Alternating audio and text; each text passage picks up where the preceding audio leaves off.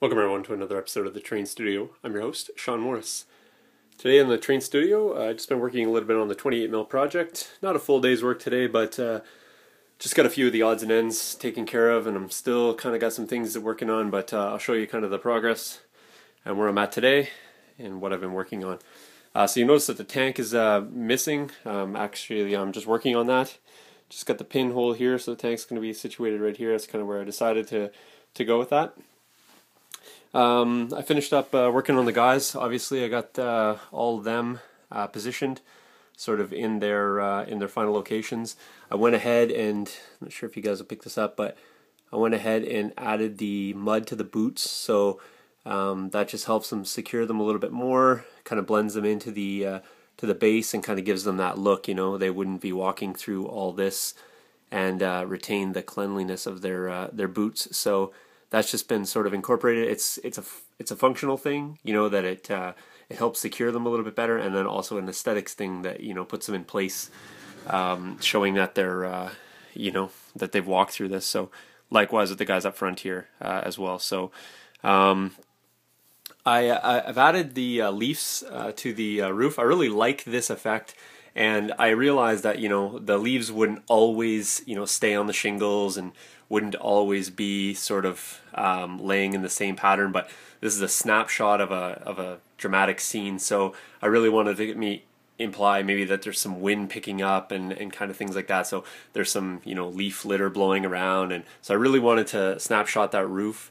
And another reason I want to put a heavy accumulation on the shingles. You know, it's kind of trickling down, so you know, running down into the gutters as well, as I mentioned. So, you know, they're filling up and things like that. But I really wanted to accommodate for or account for the leaf litter in the roof area. So, you know, I got some here. What I did is I did some fine layer leaf litter. You know, this is like freshly laid stuff. Show you the backside too.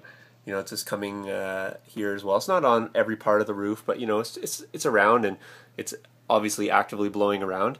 And you know, kind of getting in a late fall maybe, and you know, not all the leaves are dying off, but you know that we have the dead trees, kind of indicating, you know, that it's starting to lose its leaf litter as well. And then also I have some sort of clusters of leaves as well, and this would sort of account for leaves that have been in there a little longer. You know, they're starting to kind of blow up and kind of gather in piles. So that's just, you know, what I was thinking with this. So that, you know, it might not be to everyone's taste, but I kind of like the splash of leaf litter on the roof, and you know, it really just accounts for, you know, why there's so much leaf litter around, and sort of that sort of a reasoning, that sort of a rationale, I guess. So I'm happy with how that turned out, and it was really kind of easy. I just sort of sprayed the roof with some scenic cement and went in, and you know, I placed some leaves, and the rest I just kind of scattered around. And I went as far as, you know, there's a little bit of a hole right here in the roof, in the attic, and that sort of extends down into this room. So what I did is I went in and I added, you know, just a small amount of leaf litter, but you can account, you know, if there's a hole, then, you know, leaves and wind are going to find a way to get through. So sort of just put that in there. It's hard to see, but likewise with the door here, you know, we had some leaf litter around here. Obviously the heavy accumulation that's right here would account for the accumulation that's in the doorstep, and then going into the building as well. So what I did is I opened, the door is open, so that would imply probably if there is wind and gusting, you wouldn't get any right there, but you'll notice that I have kind of this sweeping, kind of hard to see for you guys, but maybe I can move this down and show you that. A little bit of shadow, but you can see that there is some leaf litter, but not right at the door, so it's just kind of pushed back a little bit, indicating that the breeze kind of moved it out of the way. So there's kind of a rationale for the reasons that I did things, and like I said, it's maybe not to everyone's taste, but it is what it is, and there you go. So I got the mattress in. I think you guys had seen that, you know, the burnt out look. You can kind of see it a little bit better there. Added a couple playing cards to the floor too, because I was thinking, you know, maybe if that door had been swung open, or if they decided to swing it open for any reason, excuse me, maybe the wind did that, a few cards may have got scattered on the floor. So this room's starting to get finished. I may do a bit more, but I'm not going to go too heavy in all the rooms, because I don't want to you know, detract from what I want you to be looking at.